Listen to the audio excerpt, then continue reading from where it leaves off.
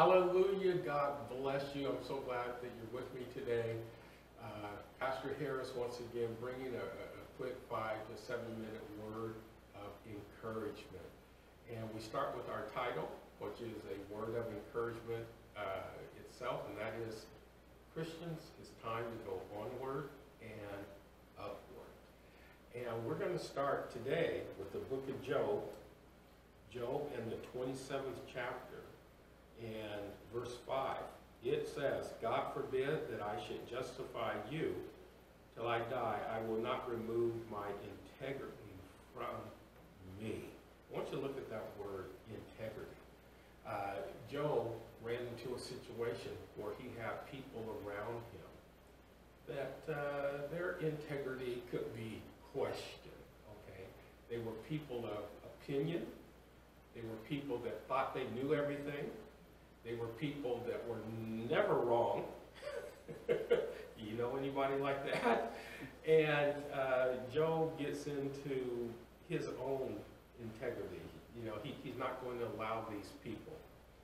Judgment, critical, always right, never wrong.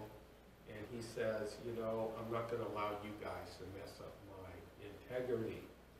And so it is important as we continue to strive to move onward and upward that you have people around you that are people of integrity. I hope everybody can grab hold of this. I'm encouraging you to move onward and upward, but also one of the things that will help is people in your life being folks of integrity. I want to touch on something that a lot of you already know. Just because someone is a born-again Christian doesn't mean that they are people of integrity. Okay?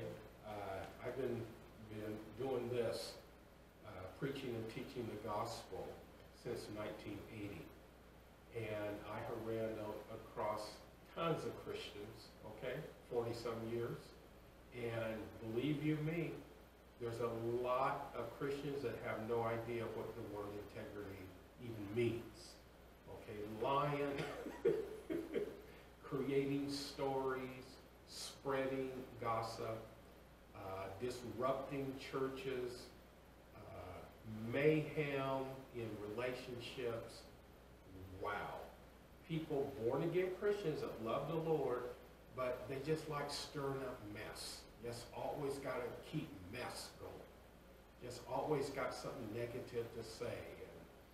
And people always just got to drop suspicion. You know about this? You hear about that? Really lack of integrity. But they're born-again Christian.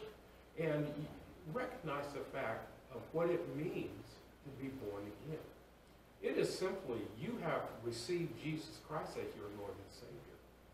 You accept the fact that he died on the cross. He rose again. You confess, you believe that. And many people, they leave their Christianity there. They're saved. But where they don't grow is in change, character change. Okay? A upgrading of your character. I'm all done with lying, stirring up mess, causing a bunch of problems, being a jerk. At one time in my life in pastoring, I was so dismayed, I came up with the title, The Christian Jerk Society. There were so many of them. Just, gosh, where's the love of Jesus? Where's the fruit of the Holy Spirit? The Christian Jerk Society. Out of control. People that clueless as to what the word integrity means and treating folks right. And so I encourage you today that have folks around you that are people of integrity. Honest people. Folks that are not interested in tearing down a church, destroying another deacon. I'm going to take out that woman evangelist. I'm going to bring that pastor down. I'm going to spread a bunch of nonsense and lies all over the church. You don't need them. Those are not people of integrity. And believe you me, in my 40-plus years of teaching, preaching, Bible study, pastoring. We started Tacoma Christian Center way back in January of 1982. Before that, for a couple of years, we were a home Bible study. And I've seen people, Christians, with acts of destruction through their words and mouth. Okay? They're not people of integrity. Onward, upward, surround yourself with people of integrity. Okay? I encourage you to do this. All right, Pastor Harris reminding you, have a great